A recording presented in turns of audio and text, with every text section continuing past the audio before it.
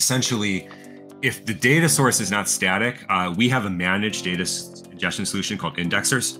And basically what it does is it kind of takes data in from this data source that's dynamically changing, and it runs through it and puts in a target index.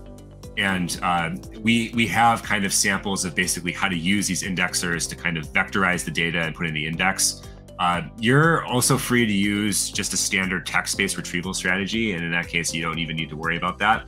But the idea is that you have some kind of scheduled refresh process, right? This indexer, and it's basically polling your data source for changes. If you have a data source where you kind of get notifications about change, you're welcome to use kind of like a push-based API solution where basically you say, hey, the data's changed. I have to actually kind of collect the update and do it myself. So it really depends on the data source, I would say. There's not really a one-size-fits-all because if you're looking for something like a real-time update-based solution, it's probably going to look a lot different than kind of our indexer pipeline, which kind of is a scheduled refresh.